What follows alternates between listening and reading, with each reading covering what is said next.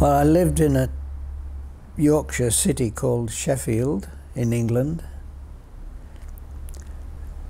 and I had a brother called Michael, and I had an adopted sister called Biddy, who was quite a lot older than me. They were my siblings.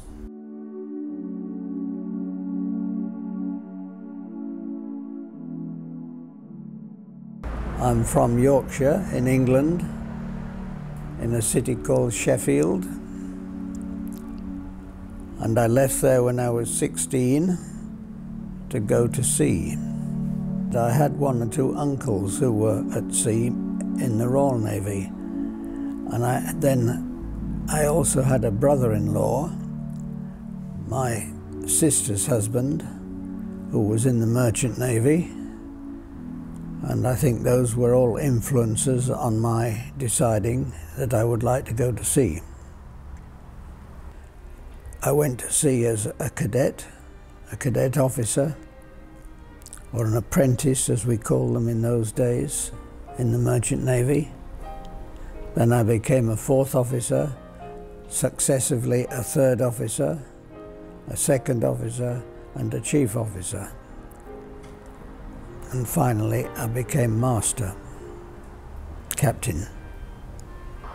This is a picture of the officers on a ship called the Cambridge, on which I sailed in 1956. That is me there, and that's the captain in the middle, Captain Harrison. This is a picture of my brother and I,